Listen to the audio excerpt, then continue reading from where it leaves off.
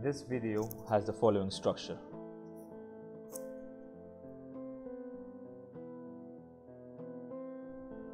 The aims and objectives are to design a pavilion, to properly pick and choose eco-friendly materials, to incorporate passive techniques, to have a life cycle assessment, and to run the pavilion design through simulation softwares.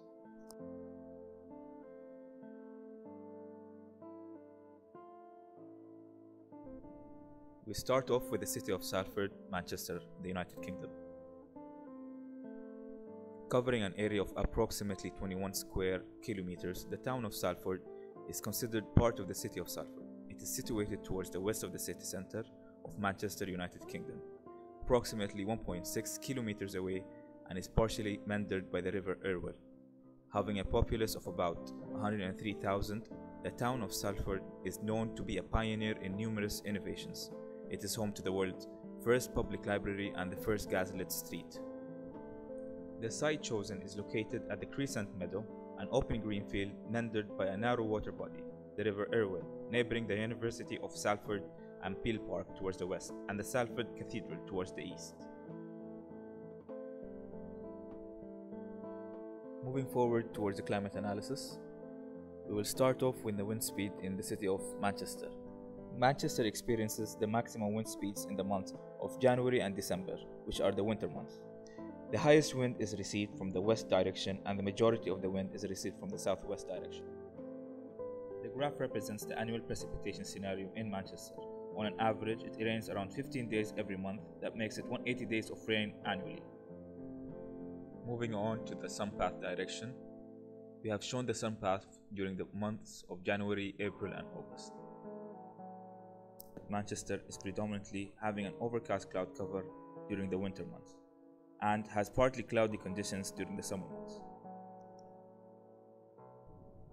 August has the highest dry bulb temperature of 28.7 degrees and a minimum of 21.1 degrees, while in January it has a maximum dry bulb temperature of 12.5 degrees and a minimum of 7.5 degrees. The location is proven to have a few attractions within a closed perimeter, including River Irwell, Albert Park, Chatham's Library, the Manchester Cathedral, the Museum of Science and Technology, the David Lewis Sports Ground, the Salford University, and finally our site, the Meadow.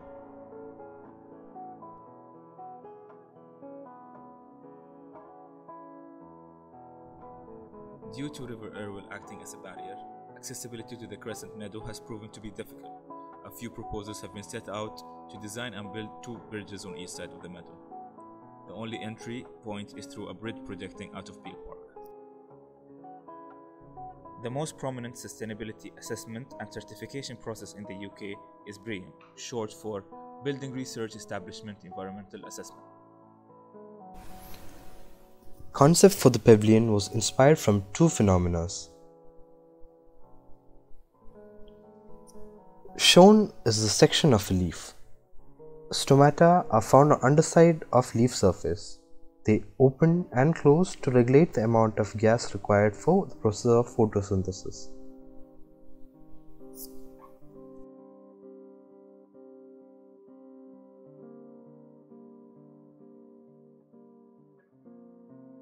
Secondly, the durian fruit. The skin is strong enough to protect the flesh from mechanical impacts. The pyramid shape of the fruit helps in accumulating heat at the same time preserving the seeds from overheating.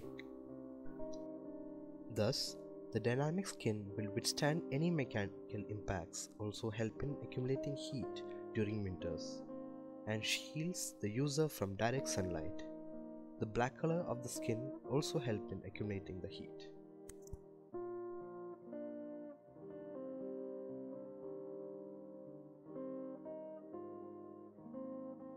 The initial idea was to design a curvilinear form with spikes embedded in it, allowing it to open and close based on the sun rays hitting on the surface of the pavilion. As the design developed, the existing water body was incorporated into design making the space around it as a plaza, and the pavilion roofs it. The final form takes in account of the wind which navigates using the wind wall and ventilate the plaza.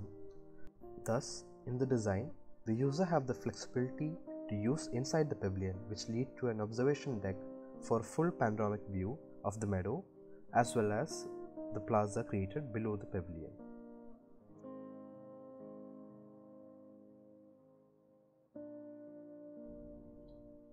Next, we see the mechanism for the pavilion. The inspiration for the pavilion was driven from the Al Baha Towers located in Abu Dhabi, which has a kinetic skin that depends on the sun path to reduce the solar gain on the building.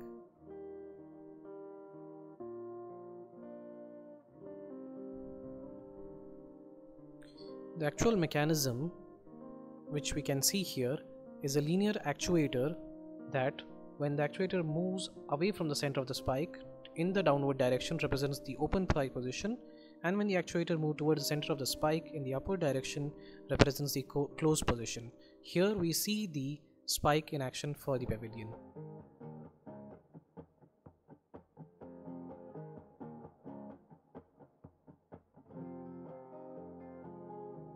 The performance of the pavilion was analyzed by the help of IES software over various different fields. The design times for running the simulations were derived by studying the sun path, in which we have the timings for the month of August as 7 am, 12 pm and 4 pm, for the month of April as 7 am, 12 pm and 4 pm, and lastly for the month of January as 9 am, 12 pm and 3 pm.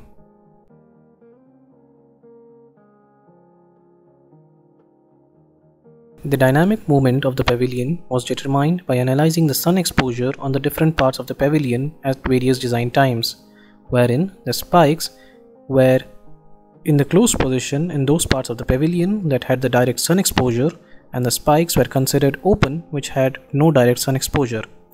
This gave us a total of 5 movements for the pavilion to be compared with the base case.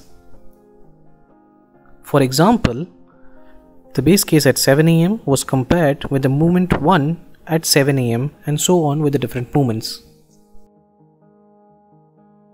A solar analysis performed for the pavilion gave the results in which the pavilion proved to be a better contender than the base case, where all the design times had a reduction in solar gain with respect to their associated movements.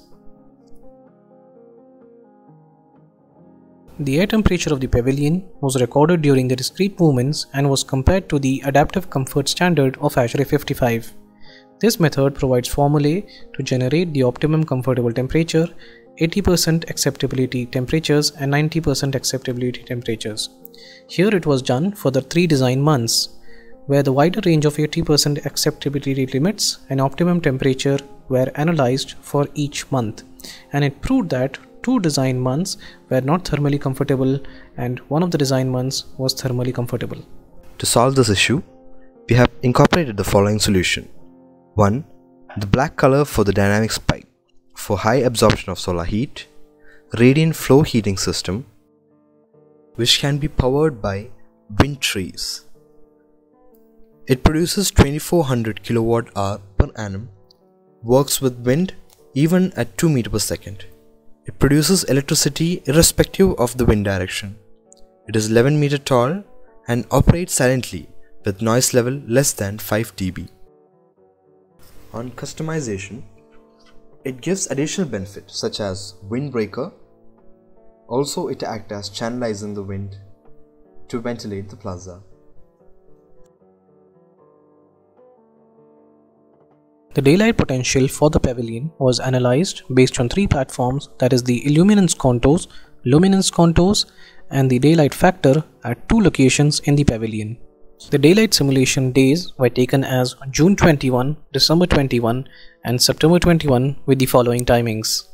The illuminance contours at the 2 locations for all the 3 seasons gave better results for the movements as compared to the base case, where the illuminance levels were reduced from 950 lux to a range of 300 to 500 lux, which is considered as a comfortable range as per the SIPC lighting guide.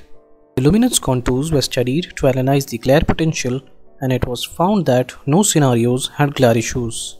It is observed that there was substantial reduction in the daylight factor for the associate movements as compared to the base case, mostly ranging between a range of 2% to 5%.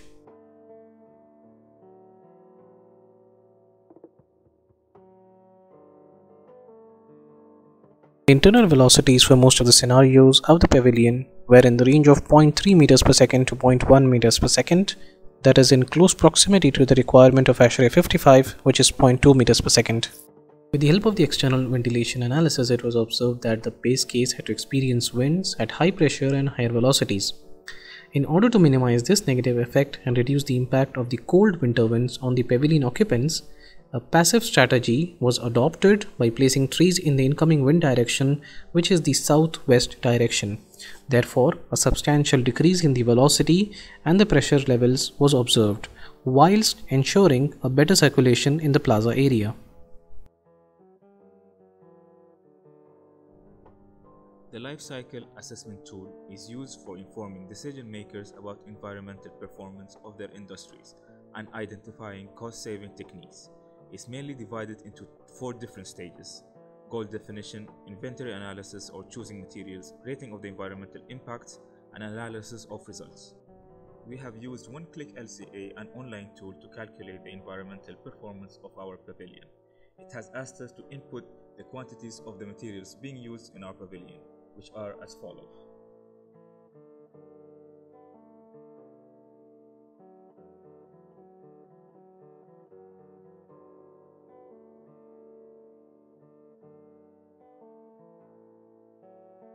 According to our pavilion components and amounts of materials used, these were the results we have concluded. These are the sources of materials we have used. Table of results which shows the environmental impacts of the construction, the transportation of material to the site, all the way to the deconstruction of the structure. It is evident that the most contributing elements and material types for the global warming potential, which has emitted 74 tons of CO2, are the vertical structures, which are divided into the main steel structure of the pavilion and the structural concrete columns holding the pavilion up.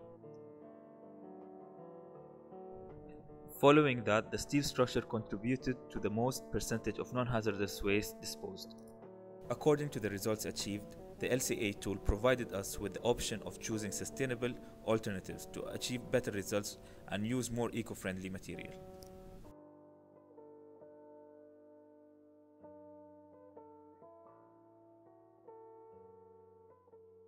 Shown are the architecture details for the pavilion.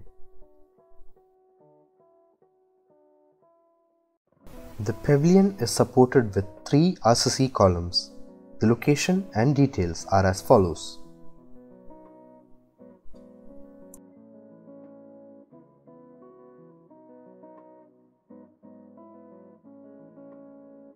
The figure shows an axonometric view of the elements of the pavilion with their materials.